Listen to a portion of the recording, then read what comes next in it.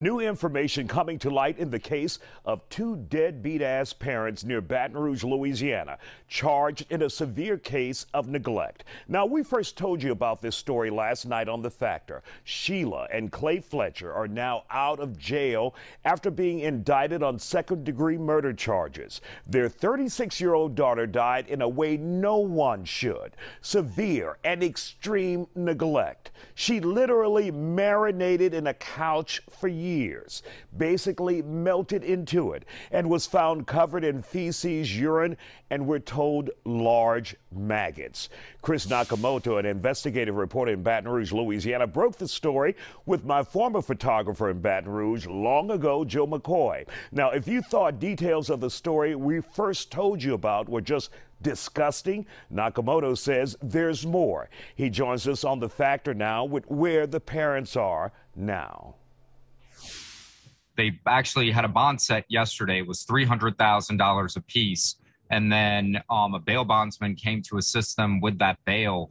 But there was a little hiccup. He brought about $3,000 of money short that they needed to get out. So Sheila was able to get out last night, and Clay just bonded out this morning after they got some of the additional money.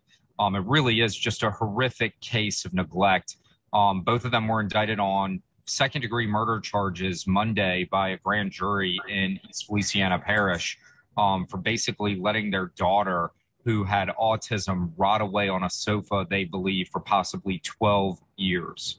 Wow. So how long was she dead before they called authorities, or did they call authorities? Give us the details on that, because it's not too clear.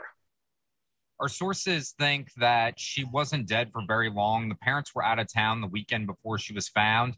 She was found Monday, January 3rd, and they had called saying that their daughter was unresponsive. And then immediately when, paramedics help arrived and then the coroner arrived, he said, we need to treat this like a crime scene. Basically, he could tell it was just utter neglect.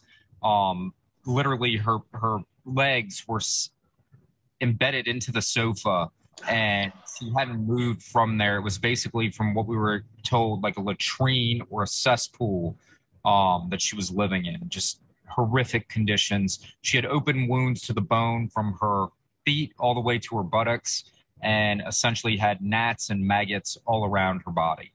Oh my God, that's just incredible and just so damn sad. Now, how did they live in a house? Obviously, there are going to be smells. If she is sitting there in her feces, her urine, and sitting there for at least a decade, how did they live in that house? So that's what's so interesting. I guess they were just immune to the smell after living in the filth for so long. Listen, we got a picture from the living room of the floors that were buckling underneath the sofa, the wooden floors, because it was just layers upon layers of human waste, urination, feces, all on those wood floors. And essentially, the coroner told me when he had showed up at that house, he couldn't eat for a week. And he's a practicing physician who's been doing this for 30 years, and he's seen a lot of neglect before. He said he's never seen a case like this. One of her causes of death was starvation, and they said she was so hungry she was actually eating parts of the sofa around her. During her autopsy, they found sofa foam inside her stomach, along with feces. Feces were in her nostrils, they were in her mouth and her hair. Just a horrific, horrific case. What do we know about these damn parents? Who are they? So what did they do for a living? I mean, just who are these people? They lived a normal life. The neighbors say they would see them come and go. They were always the church-going type, as they describe them, always in church every Sunday. The mother worked for a prosecutor in the city of Zachary, which is probably about 15 minutes from where they live. And it's not really clear what the dad did. He may have been involved in some nonprofit type work, but it's really kind of unclear what he did for a living. Some of our sources say that the daughter, who was nonverbal at the time of her death, was very verbal when she was in school. She was on the volleyball team and she could recite things like that. Some of the people that went to school with her. So it seems like she really digressed over the last few years. And the parents, instead of picking up the phone to make a call and say, hey, we need some help over here to treat our daughter's condition, they just let her rot away on a sofa. It's literally one of the most disturbing stories we've ever covered in my 15 years doing this here in the Baton Rouge area. It is just mind blowing. And so, did they ever have visitors over to the house, relatives over to the house? What did people say if they did, or did they just keep her locked up? Was she placed in like a living room or some secret room where no one would see her in that house? So from what we're being told, she was actually in the living room. And here's the kicker. The mother literally had her recliner next to the sofa where her daughter was literally rotting away. And so the sofa was positioned in front of the TV.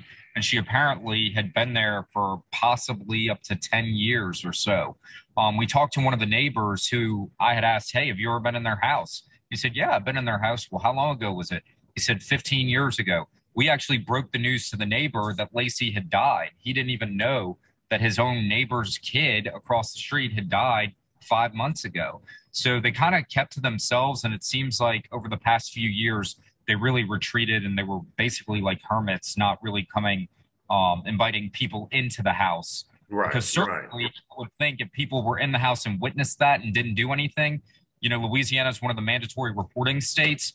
Those adults would have a real responsibility to report the neglect that they saw. And if someone was aware of this happening, they could possibly face charges too. That is just incredible and mind blowing. And you see so many pictures with the mother and father with their LSU shirts on, out having a good time, all while their daughter is sitting there just wasting away and dying. So what's the next step for prosecutors now? Obviously, you said they are out on bond. And so what's the next step now for investigators and prosecutors in the case? So the next step now that they've been indicted by a grand jury, is they'll have an arraignment where they plead guilty or not guilty.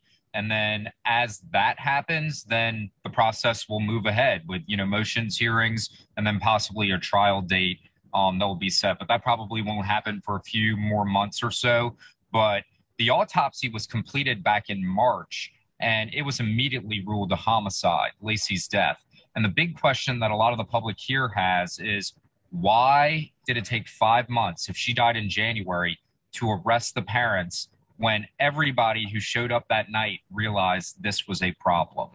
They'd never seen anything like this. The stench hit them like a ton of bricks the minute the door was opened. So how in the world did it take 5 months to arrest these parents? And from what the sheriff said was, they wanted to make sure that all their I's were dotted, T's were crossed. They knew that this case was going to a grand jury this week, and they wanted to see what the grand jury was going to do. And I think prosecutors were pretty clear they were going to be able to get a charge of cruelty to the infirm or maybe even manslaughter or negligent homicide, but no one really expected that they'd be able to get a second-degree murder indictment, which, if convicted, would carry a mandatory life sentence in prison for the parents. And so second-degree murder shows they had intent to kill their daughter, who literally rotted away on the sofa for all those years, and it appears they did nothing to help her. That's horrible.